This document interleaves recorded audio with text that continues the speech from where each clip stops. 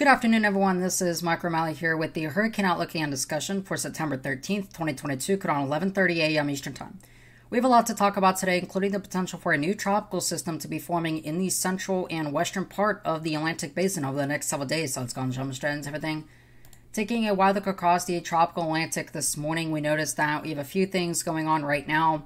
First of all, in the central Atlantic, we have newly designated Invest Area 96L, this massive piece of disturbance that will be moving westward over the next couple of days and could develop into a tropical cyclone as it approaches the Leeward Island chain.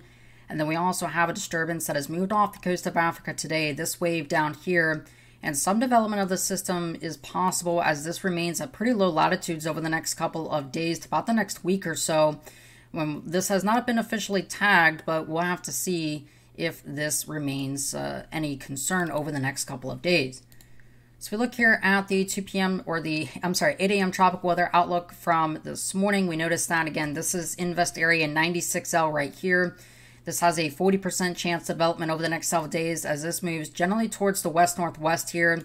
Again, most of the Leeward Island chain here up towards the U.S. British Virgin Islands and Puerto Rico is included in this potential formation area.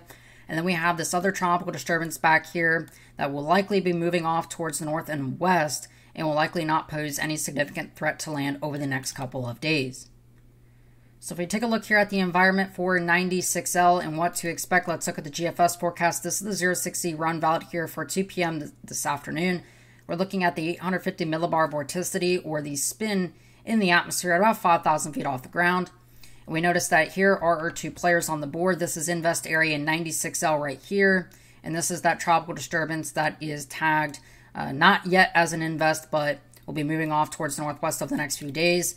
And we notice here on the GFS forecast, nothing really consolidates with both of these waves. We notice that 96L actually moves generally westward and into the Leeward Island chain. This is still bringing with it some shower and thunderstorm activity, but the problem here is that it's moving very quickly, a brisk about 20 to 25 knots or so, and that makes it very hard for something to consolidate down there. Now, the problem is that the GFS is just acting very weird, and I don't really know if we're going to get a system moving 25 knots in the MDR in September.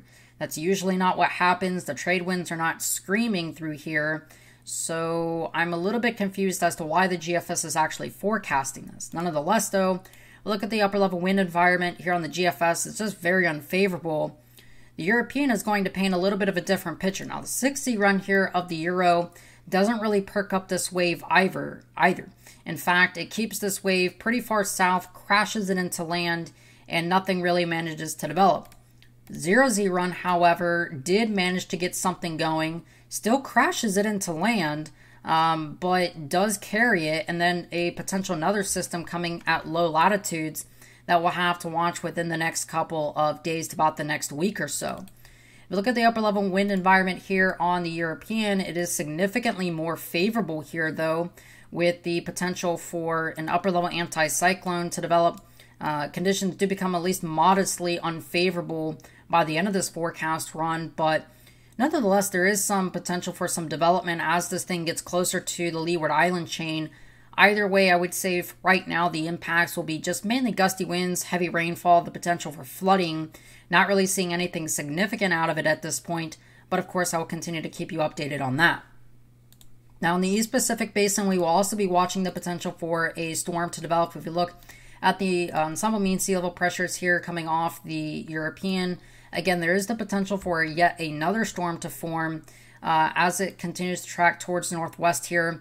We'll have to see how close this potentially gets to the Baja Peninsula. So far, not really seeing any potential for impacts, but of course that could change. And then as for the Atlantic system, again, this is the 0Z run here of the European ensembles. We're looking at the forecast track. Again, mostly there is a pretty good clustering here of ensemble support for at least a modest tropical cyclone to form. However, if we actually move to the 060 run here, we notice that it's going to be a little bit different. And in fact, again, we lose a lot of model support as we progress forward in time. So there is still the potential that we could have some type of system impact in the Leeward Island chain within the next couple of days, about the next 5 to 6 days. However, it's a little too uncertain to determine what, if any, impacts will occur.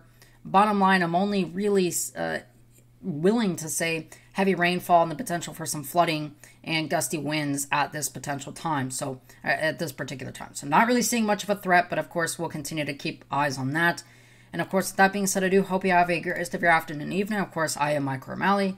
I'll be talking to you guys again some more tomorrow.